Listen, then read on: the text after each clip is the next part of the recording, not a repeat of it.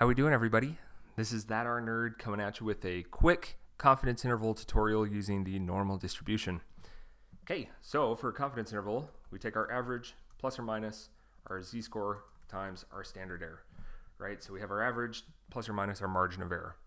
So let's say we took a sample and our average, or A that we'll put here, we got that our average was 10. And this is just going to be units, I guess, 10 whatever. With a standard deviation of 4.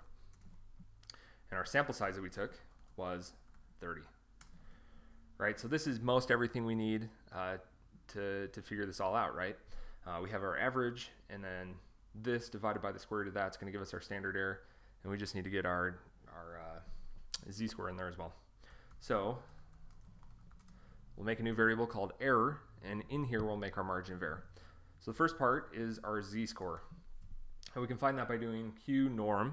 And then what you do is you do the percentile, you could think of it as, right? So if we have a normal curve and we want to do a 95% confidence interval, that means that we're going to have 2.5% in both of our tails, right? So we're not just going to put 0.95 in here. We're actually going to put 0.975 because we have 2.5% in both tails. So for a 95% confidence interval, we do 0.975. And if we run just that part, you can see down here, that gives us 1.96, right? Which is the z-score for a 95% confidence interval.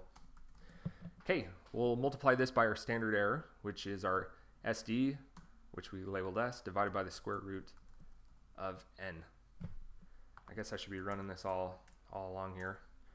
Right, so our error is going to be this 1.43. Right, that's our error.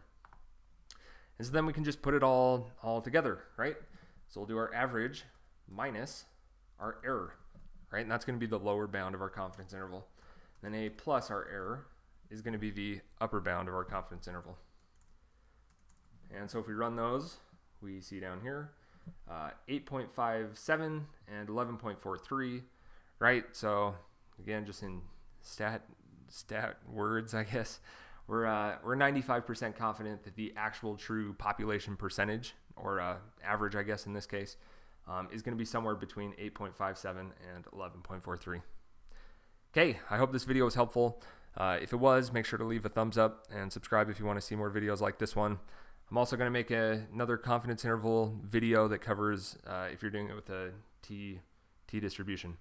Okay, thanks a bunch. Appreciate it.